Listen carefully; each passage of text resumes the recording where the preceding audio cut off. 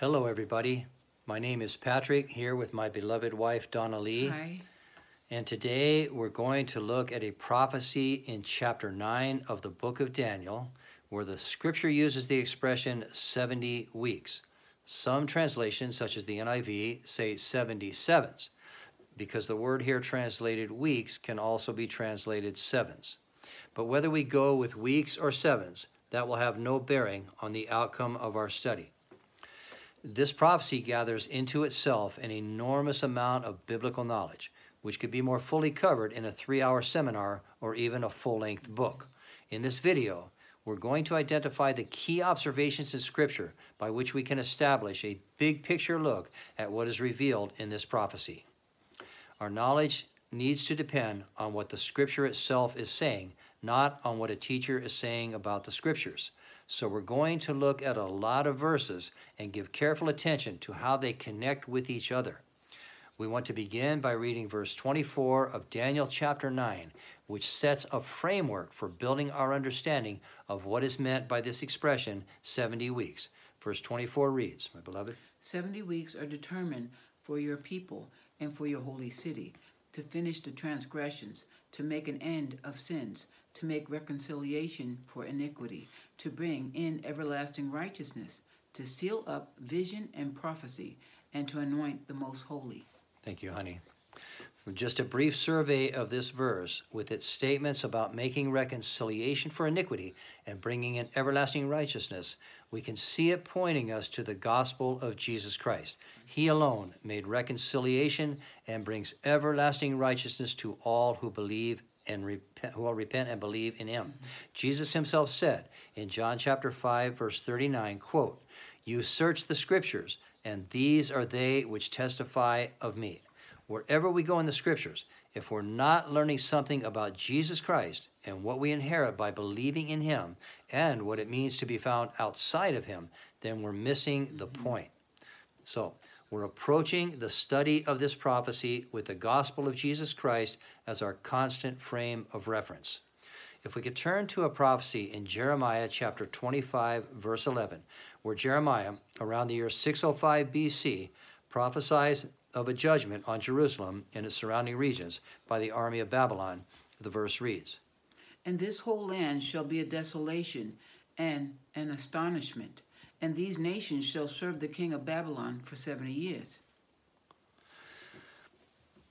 By comparing this with other verses such as Jeremiah chapter 29, verse 10, we're able to see that God has spoken through the prophet to warn the people that Jerusalem will be destroyed by the Babylonians and the people taken captive into exile for 70 years. This destruction and exile would come as a punishment for the sustained disobedience of the nation in general.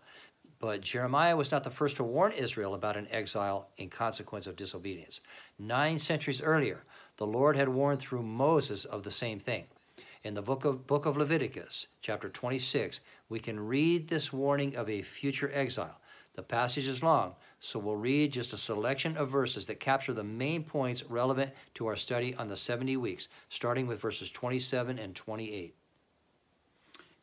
And after all this, if you do not obey me and walk contrary to me, then I also will walk contrary to you in fury. And I, even I, will chastise you 7 times for your sins." So here's an example of the use of a number that cannot be quantified on the human side. And there are many instances of this in the Bible. Whenever it's reasonable, we want to understand the use of a number in its literal sense. But there are instances when this is not reasonable, so that a number in certain contexts is better understood in a figurative or spiritual sense.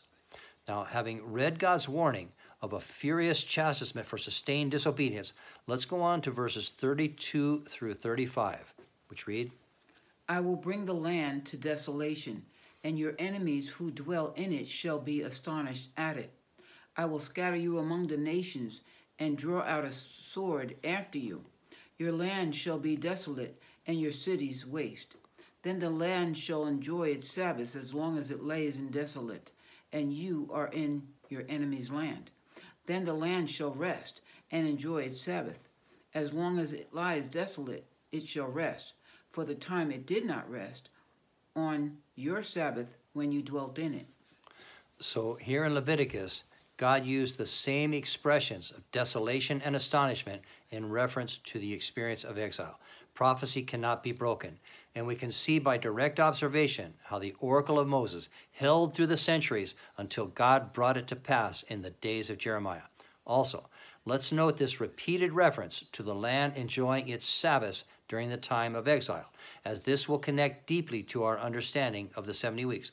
Let's go on to verse 43, which reads, The land also shall be left empty by them, and will enjoy its Sabbaths while it lays in desolate without them.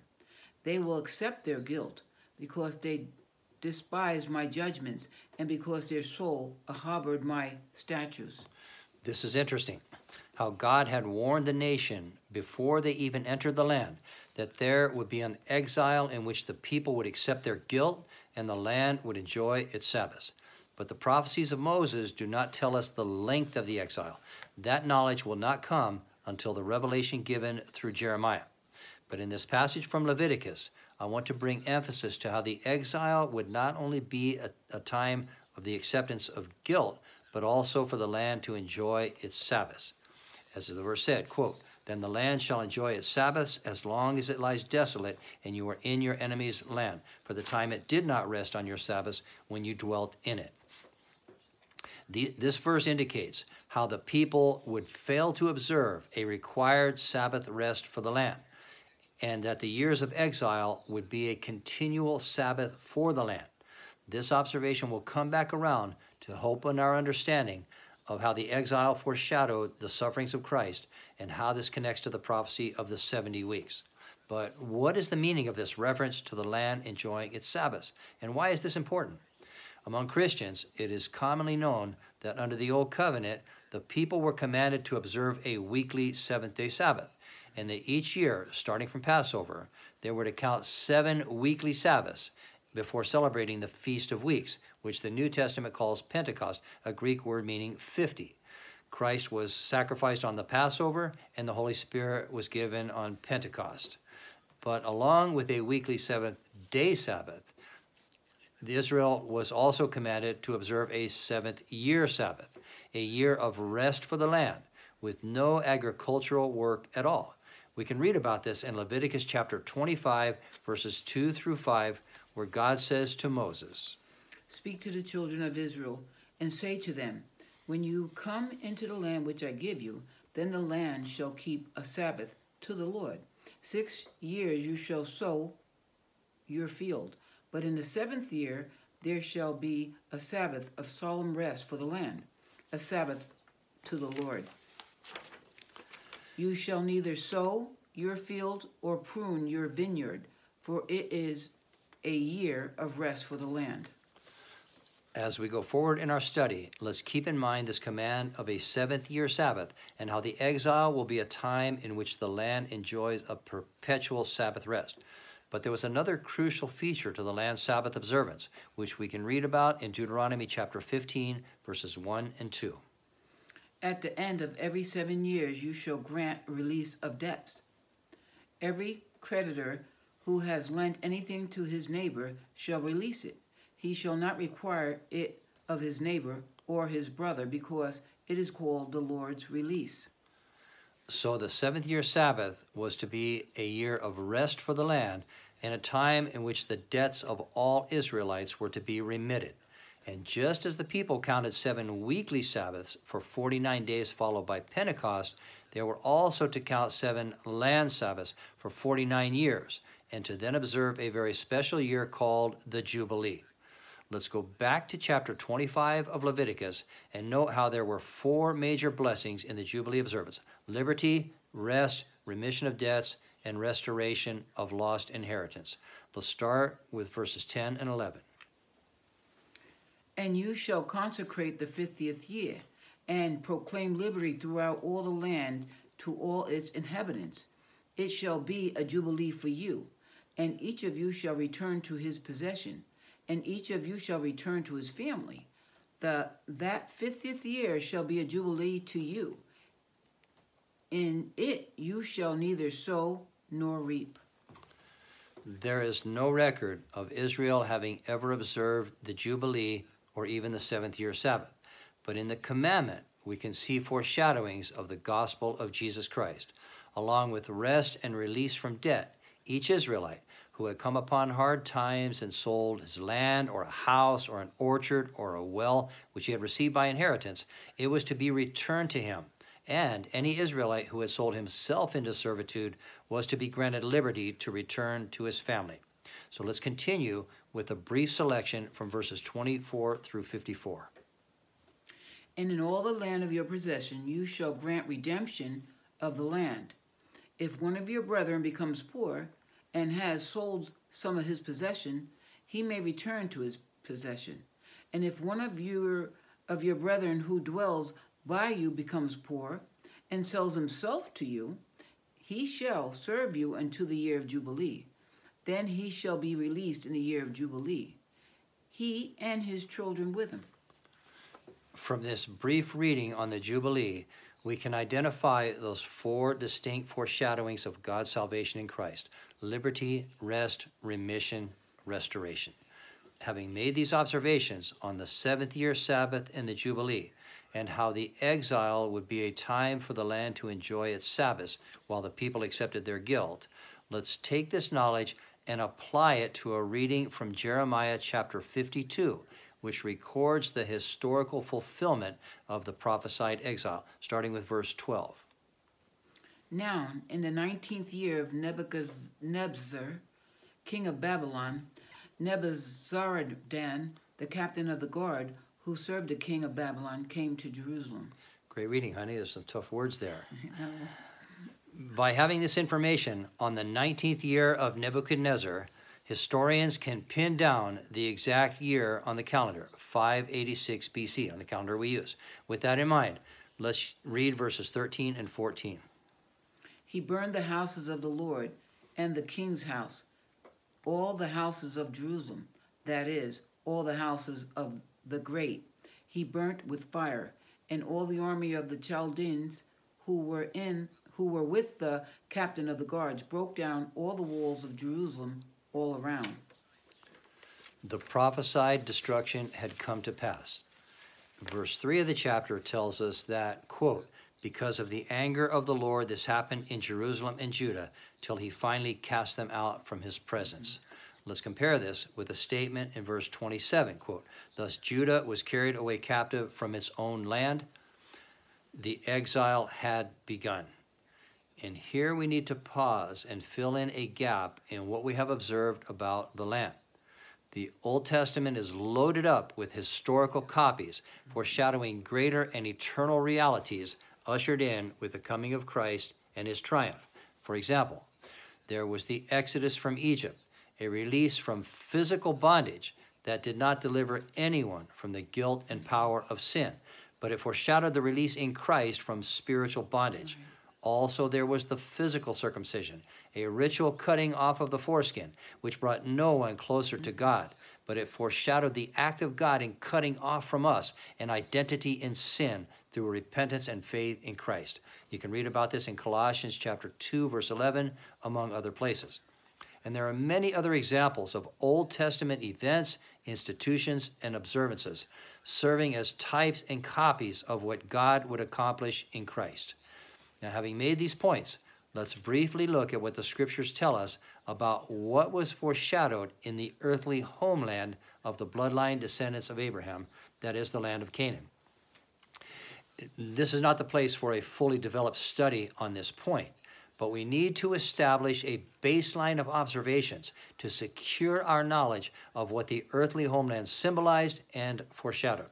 Over the next few minutes, this could seem like I'm getting a little off track, but these observations on the homeland will be crucial for opening our understanding of the 70 weeks prophecy. After the death of Solomon in 920 BC, the kingdom that had been unified under David split into two.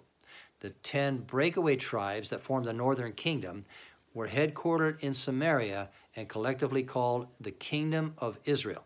This could seem confusing since all of the 12 tribes were Israelites, but the coalition of tribes that formed the northern kingdom took to themselves the name Israel. The southern kingdom, consisting of the tribes of Judah and Benjamin, with Jerusalem as its capital, was thereafter called the kingdom of Judah, and from this came the word Jew, a hyphenated form of the word Judah. The northern kingdom quickly became apostate, and in the year 722 was conquered by a superpower called Assyria. This is described in 2 Kings chapter 17, where the 18th verse tells us, Therefore the Lord was very angry with Israel and removed them from his sight. There was none left but the tribe of Judah alone. To be removed from the land was to be removed from God's sight, as verse 23 helps us to see again when it says, quote, the Lord removed Israel out of its sight, so Israel was carried away from their own land to Assyria. To be exiled from the land was to be removed from God's sight. We know that God is omnipresent, but in a special way, his eye was on the land of Canaan, and in particular, on the city of Jerusalem and its Temple Mount.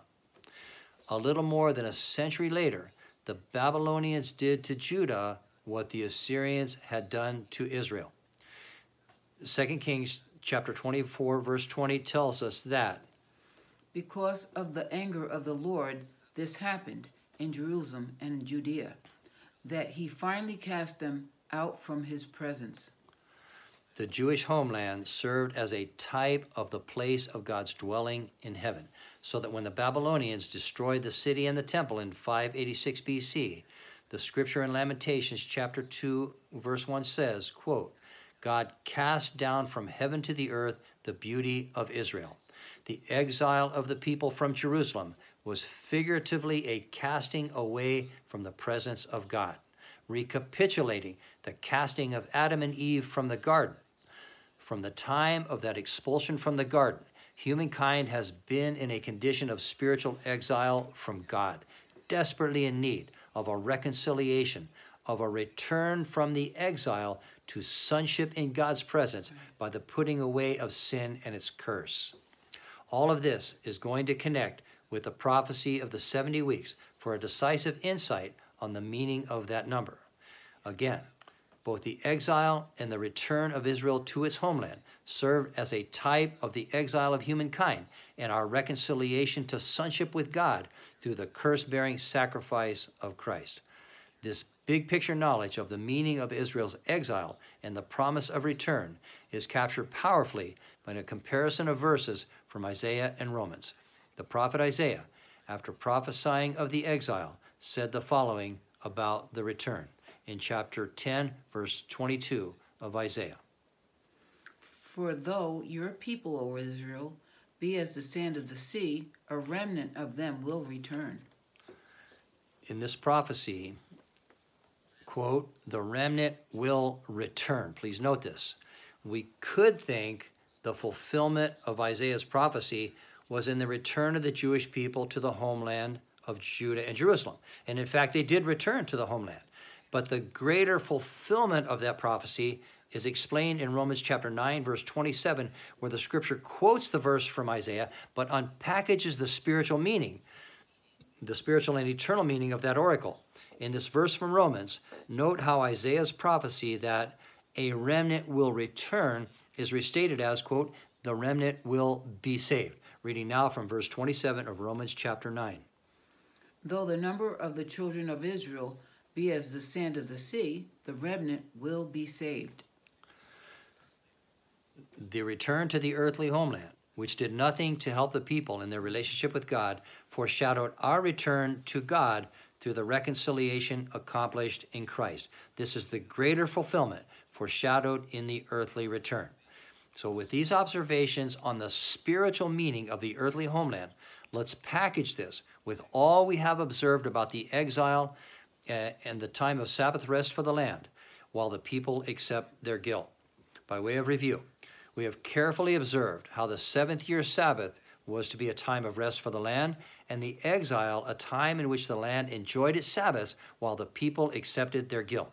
Moses had prophesied of this, but it was not until the days of Jeremiah that the length of the exile was revealed.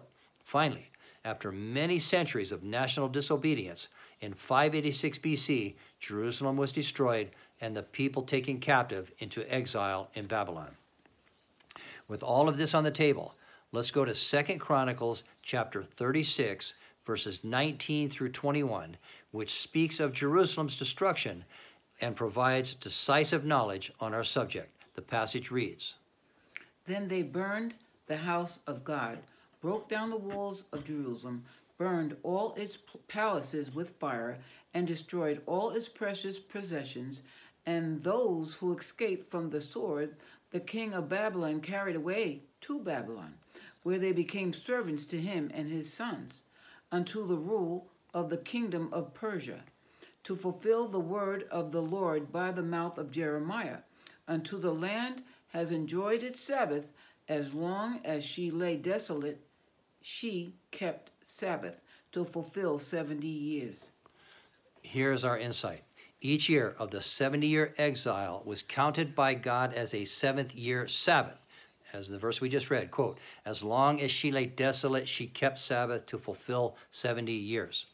Whereas the Jubilee granted a release from servitude and restoration of inheritance after 7 of the seventh-year Sabbaths, the exile was a time of 70 seventh-year Sabbaths. Here is our 77s, a number for the spiritual meaning of the 70-year exile, in which the land enjoyed 70 years of Sabbath rest while the people accepted their guilt. And what we're going to see now is how the exile and the return foreshadowed the sufferings of Christ and the glories that would follow. Remember the first verse we read in this study, Daniel chapter 9, verse 24, the only place in the Bible where the expression 70 weeks is mentioned. That verse established a framework for building our knowledge of the prophecy by connecting it to accomplishments that only the Christ could make, such as making an end of sin, making reconciliation for iniquity, and bringing in everlasting righteousness.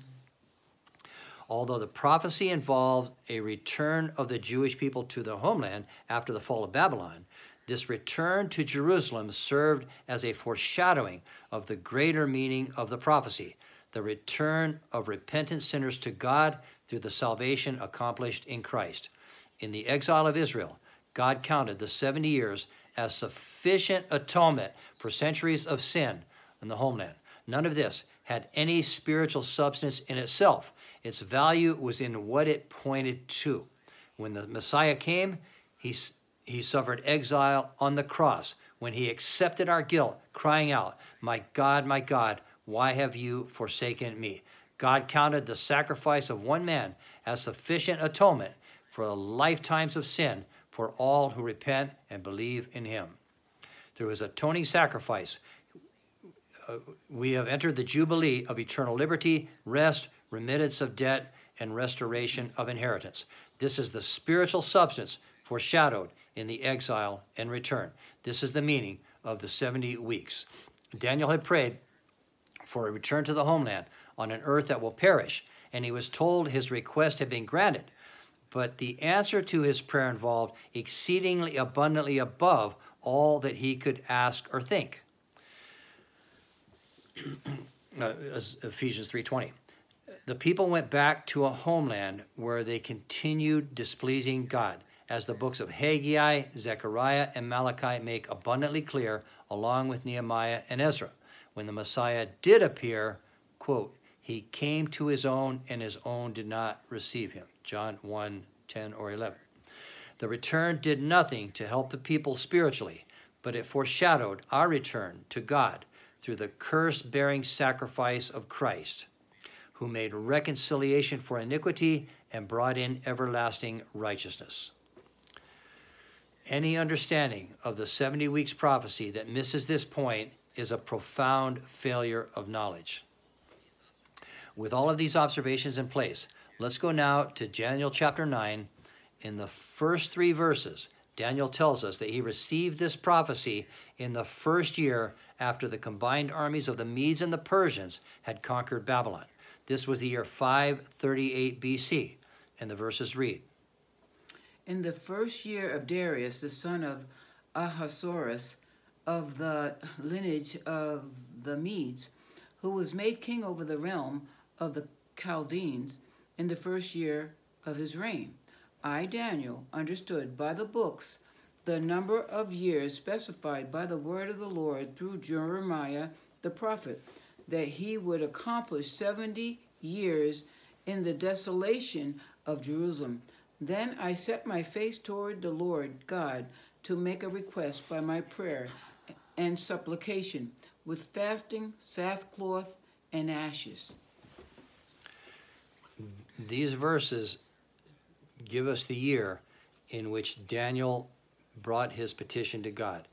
Verse 1 tells us it was the first year of Darius the Mede, which was 539 or 538 BC. Remember that Babylon was conquered by the Medes and the Persians, and the great Persian king at that time was Cyrus. In fact, many historians believe, for seemingly good reasons, that Darius the Mede and Cyrus the Persian are different titles for the same person. Other historians believe Cyrus and Darius shared a co-regency. Whatever the case on that, whether it was a co-regency or whether these are different names for the same person, no historian would dispute that the first year of Darius the Mede was the same calendar year as the first year of Cyrus the Persian. Now, why is this important? Because almost 2 centuries earlier, the prophet Isaiah had foretold by name the king who would command the release of the captives and the rebuilding of Jerusalem and its temple. Isaiah chapter 44, verse 28 records God saying, Who says of Cyrus, he is my shepherd, and he shall perform all my pleasure, saying to Jerusalem, you shall be built, and to the temple your foundation shall be laid. The wording of the prophecy is explicit. Cyrus will say to Jerusalem, quote, you shall be built, and to the temple, quote, your foundation shall be laid.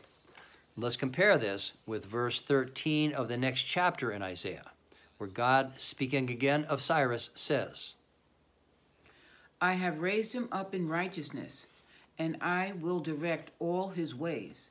He shall build my city and let my exiles go free, not for price nor reward, says the Lord God of hosts.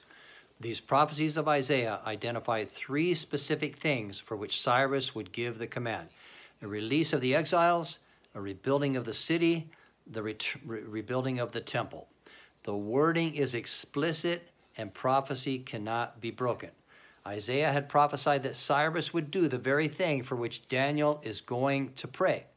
But before coming back to Daniel chapter 9, let's look again at 2 Chronicles chapter 36, now in verses 22 and 23, to see when the prophecy about Cyrus was fulfilled. The verses read, Now in the first year of Cyrus, king of Persia, that the word of the Lord by the mouth of Jeremiah might be fulfilled, the Lord stirred up the spirit of Cyrus, king of Persia, so that he made a proclamation, saying, Thus says Cyrus, king of Persia, the Lord God of heaven has commanded me to build him a house at Jerusalem, which is in Judah, who is among you of all his people. May the Lord his God be with him, and let him go up. These verses provide historical information to confirm that Cyrus, in the first year after the Medes and the Persians conquered Babylon, gave the command which Isaiah had prophesied Cyrus would give. We could read more about this in the first chapter of Ezra, but now we want to go back to Daniel chapter 9. Remember that after Daniel had read the prophecy of Jeremiah concerning the length of the exile, he went into a fast and began to pray. Since the prayer is lengthy, we're going to read a selection of verses to capture the main points, starting with verses 5, 10, and 11, which read, We have sinned and committed iniquity. We have done wickedly and rebelled. We have not obeyed the voice of the Lord our God, to walk in his laws. Yes, all Israel has transgressed your law, and has departed so as not to obey your voice.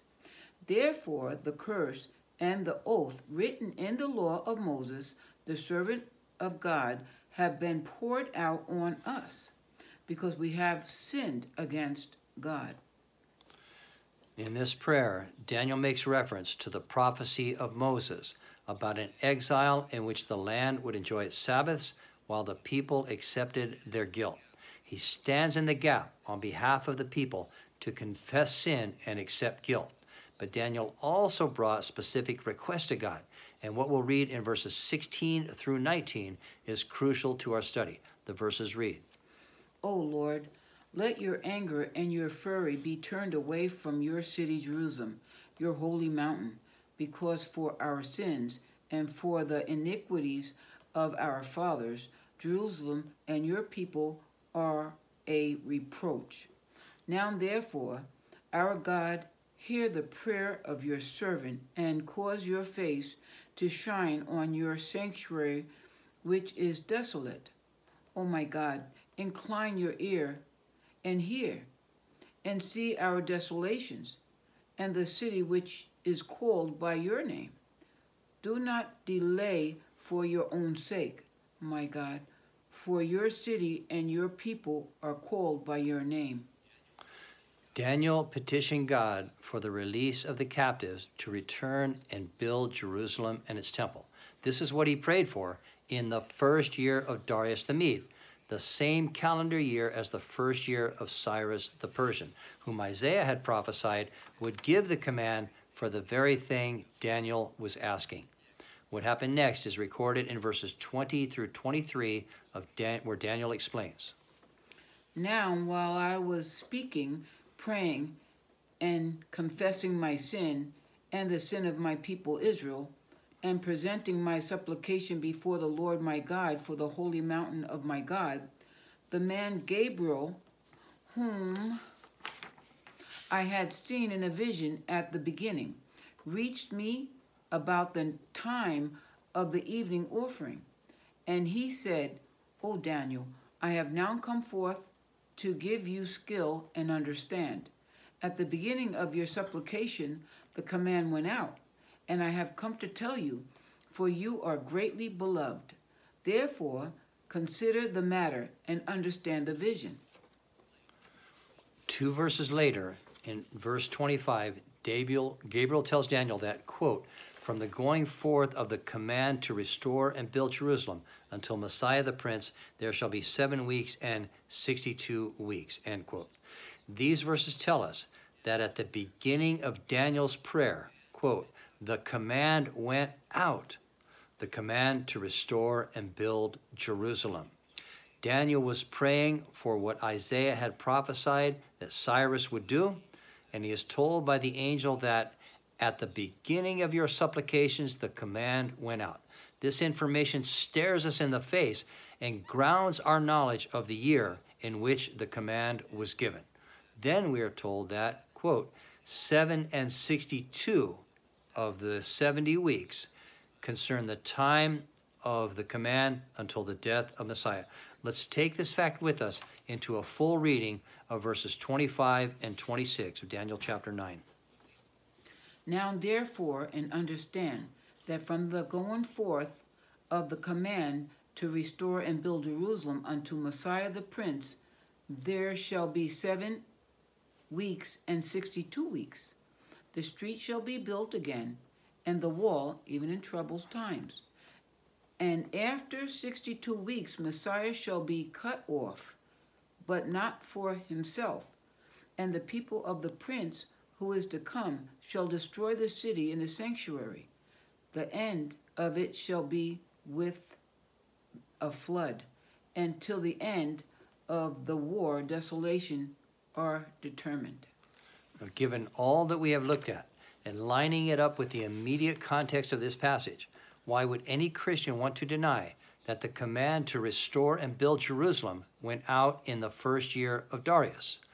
The knowledge is transparent and can only be denied by doing violence to the context of the passage itself.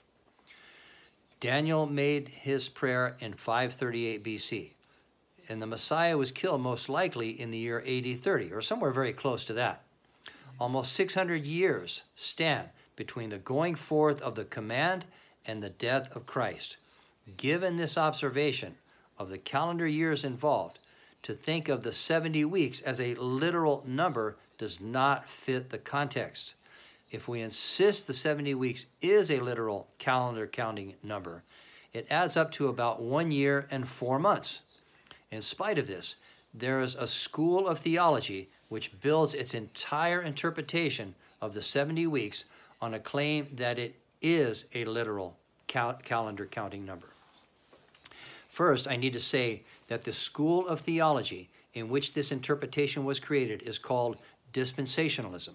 It is called this because its approach to studying Scripture is based on dividing the Bible into 7 compartments, which it calls dispensations. In each of these compartments, God has a specific arrangement or plan for the people of that time, such as his arrangement for Israel under the Old Covenant from Moses until the death of Christ. For our purposes in this study, all that needs to be said about dispensationalism is that this is the theology behind the popular Left Behind series of books and movies, an entertaining series of stories set in the time of a 7-year tribulation between the rapture of the church and the bodily return of Christ. Having explained that, let's come back to the question of how dispensational teachers can make the time between the giving of the command and the death of Christ come out to be 69 weeks, 7 and 62 weeks. Since the entire Left Behind series hangs on this, we will look at what needs to be done for the 70 weeks prophecy to line up with the Left Behind teaching. Dispensational teachers begin by forcing on the number an idea that each week refers to a 7-year period. They justify this by citing 2 instances in Scripture where God used a calendar day to count for a year, such as in Ezekiel chapter 4, verse 6, and in the book of Numbers chapter 14, verse 34 or 44. From this, they claim that a day in Bible prophecy actually refers to a year, so that a week refers to 7 years. This idea becomes awkward when we consider that Jesus prophesied he would spend 3 days in the grave. And none of us believe that by this he really meant he would spend 3 years in the grave. So we can't make the day for a year instances in Ezekiel and Numbers a rule for Bible prophecy. But in the case of the 70 weeks, we have to at least consider it as a possibility. If we take this approach, our first problem is that in those instances just mentioned, from Ezekiel and Numbers, God explicitly stated he would count each day for a year, whereas in the passage of the 70 weeks, there is nothing mentioned about this. We can still think of it as a possibility, but when we look at the passage itself, there's really nothing there to give strength to the idea. And plus, it's no longer a literal number if each week stands for 7 years. However, since many Christian pastors and commentators build their interpretation of the 70 weeks on the idea that each of the weeks represents a 7-year period, let's go along with that idea and see where it leads. On the assumption of each week being a 7-year period, the 7 and 62 weeks in verse 25 adds up to 483 years, 69 times 7, which is far short of what is needed to fill the time from the command to restore and build Jerusalem until the death of Messiah. To resolve this problem, dispensational teachers simply deny that the command to restore and build Jerusalem, as explained by Gabriel in verse 25, was the command given by Cyrus. Given all that we have looked at in this study, lining up our observations in Scripture from the books of Jeremiah, Leviticus, Isaiah, 2 Chronicles, Ezra, and the immediate context of Daniel chapter 9, how do dispensational teachers justify rejecting the first year of Darius as the year in which the command went out? Their response is to insist that the 70 weeks must be regarded as a literal number, so that everything else in the passage must conform to this literal understanding of 70 weeks. Remember that by the dispensational reckoning, the 7 and 62 weeks from the command until the death of Messiah is 483 years. This means that if the command went out in the first year of Darius, it would destroy any possibility of the 70 weeks being a literal number. since almost 600 years passed from Cyrus's command until the death of Christ. So, in dispensational theology, the immediate context of the passage is set aside, and the going forth of the command is transferred to a century later, in 445 BC. That was the year, as we can read in Nehemiah chapter 2, when Nehemiah petitioned the Persian king Artaxerxes for permission to build the walls of Jerusalem, along with a house for himself and one other structure. This, according to dispensational teaching, was the command Gabriel referred to when speaking to Daniel a century earlier. Along with violating the context of the Daniel 9 passage, it's important to note that the authorization which Nehemiah received from Artaxerxes had nothing to do with the temple, which had long since been rebuilt, or with the release of the captives who had been allowed to return a century earlier, or even with the rebuilding of the city in general, since those who returned from Babylon after the command of Cyrus had built houses, started businesses, and set up an economy based on agriculture, craft work, and trade. The book of Nehemiah itself records this, along with the books of Haggai and Zechariah. Jerusalem was shoddy, and its walls had not been rebuilt, but it was a functioning city with a governing structure and a population of working citizens. Basically, all that was done in the days of Nehemiah was the rebuilding of the walls and a short-lived spiritual and social reform. Nehemiah went to Jerusalem to rebuild the walls, not to rebuild the city. A simple way of verifying this is by reading the 8th verse of chapter 2 of Nehemiah, showing this transfer of the command from the first year of Darius to the time of Nehemiah stands on very shaky ground. But even if we go along with this and grant that the 70 weeks to have begun in 445 BC, we still have a big problem. The number of years from 445 until the death of Christ is almost 10 years short of the 483 years required by the dispensational approach. So, what has to be done next in order to keep the theology of the left behind stories from falling apart is something a majority of Christians are likely unaware of. What I'm about to share could seem incredible to a lot of viewers, but all of this is easy to verify. The first step here is for the dispensational teacher to claim the Israelites in the time of Daniel used a lunar calendar of 360 days per year.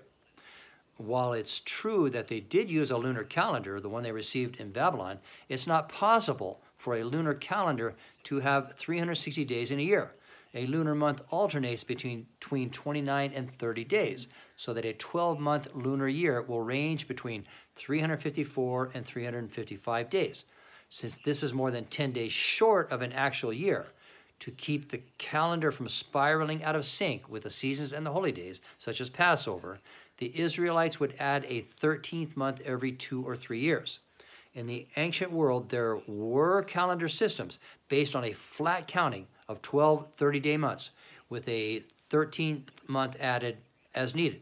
This resulted in a 360-day year, such as we see referred to in the days of Noah and other places in the Bible. But that is not the calendar used by the Israelites in the days of Daniel or at any time thereafter. So, right from the outset, we have an embarrassing claim by Christian scholars who think the Israelites used a lunar calendar with 360-day years. The fact is that they did not, and this can easily be verified. But once again, let's go along with the dispensational approach and see where it leads. In summary review so far, we have noted how the dispensationalist commentators set aside the context of the 70-week passage and transfer the command to rebuild Jerusalem from the time of Daniel to a century later, after first forcing on the passage the idea that each week symbolizes a 7-year period, while at the same time insisting on a literal reading of the number, a contradiction from the outset. We have seen that even if we go along with these arbitrary impositions on the passage, we still have a problem of being about 10 years short of the required 483 years between the command to rebuild the city and the death of Messiah. This brought us to the claim that the Israelites in the time of Daniel used a lunar calendar that had 12 30-day months for a 360-day year, although this is untrue historically and impossible astronomically. Let's go forward to the next step of the standard dispensational process, since the entire Left Behind series hangs on this in terms of its integrity. Remember that the dispensational commentator needs to have 483 years between the command to build Jerusalem and the death of Christ. But even after transferring the start date from the time to the time of Nehemiah, if we count the years from 445 BC to a reasonable date for the death of Jesus, we still come up short. The most common dispensational approach at this point is to push the estimated year of the Lord's crucifixion out to AD 33, which would mean he was almost 40 years old. But even this comes out to only 477 years, 6 years short of what is required if we are to accept the 70 weeks as a, quote, literal number. So, what the commentator does next is to point out that a 360-day year is a little more than 5 days short of an actual year. So he tells us we have to go back and pick up the 5 days that were lost in each of the 477 years. After multiplying 477 by 5 to come up with 2,385 days, he switches to a solar calendar and divides the 2,385 by 365, which comes to a little more than 6.5 years. And of course, he rounds this off to 6, so he can add it to the 477 and come up with 483 years. Bingo! The dispensational scholar has made it work. But all of this raises the question, what it is that drives a dispensational teacher to perform such extreme hermeneutical gymnastics? What compels him to resist the transparent witness of Scripture? And that the command to rebuild Jerusalem went out in the first year of Darius, meaning the 70 weeks could not possibly be a literal calendar counting number. What is at stake here for dispensational theology? The answer is the 70-year tribulation. Very few Christians seem to be aware that this is the only passage in the Bible from which the doctrine of a 7-year tribulation can be manufactured. If a dispensational teacher allowed the 70 weeks to be acknowledged as a spiritual number, he would be left with nothing at all to give the appearance of biblical support for the doctrine of a 7-year tribulation.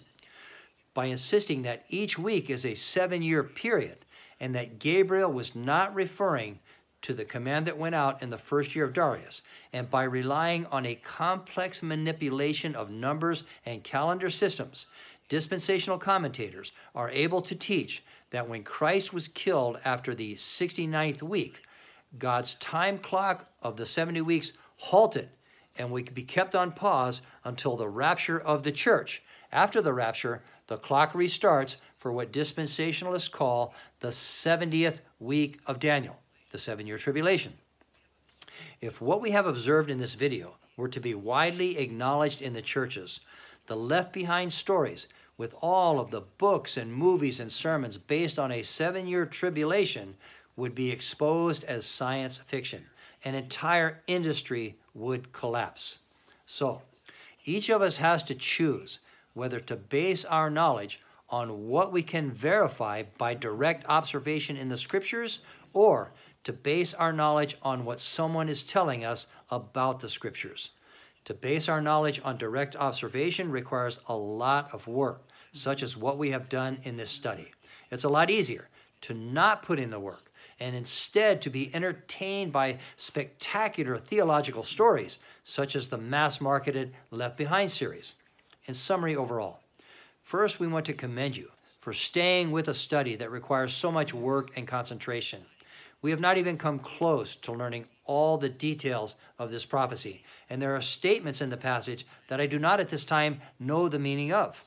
I could speculate, but in doing that, I would be moving off of solid ground. So I would rather bring a study that is limited and incomplete rather than one that incorporates imagination and tries to force through an interpretation that gives only an appearance of holding together. Right.